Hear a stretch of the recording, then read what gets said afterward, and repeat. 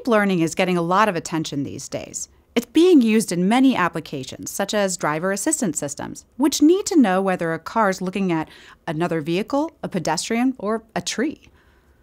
Or a medical imaging system that can give a preliminary diagnosis from the image. So, what is deep learning, and how does it work? Deep learning is a machine learning technique that uses deep neural networks to make predictions. Deep learning performs end-to-end learning. That is, a network is given raw data and a task to perform, such as classification, and it learns how to do this automatically.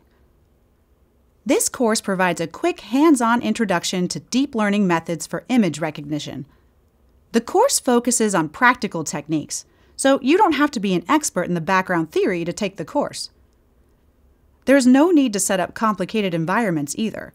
You'll build an image recognition network in a web-based version of MATLAB, where you'll receive step-by-step instructions and instant feedback. Short videos along the way will give you an intuitive understanding of the deep learning concepts that you're applying. The course takes approximately 2 hours, but you can pause it at any time and save your progress. So, are you ready to use MATLAB for deep learning? Click the Launch button now to get started.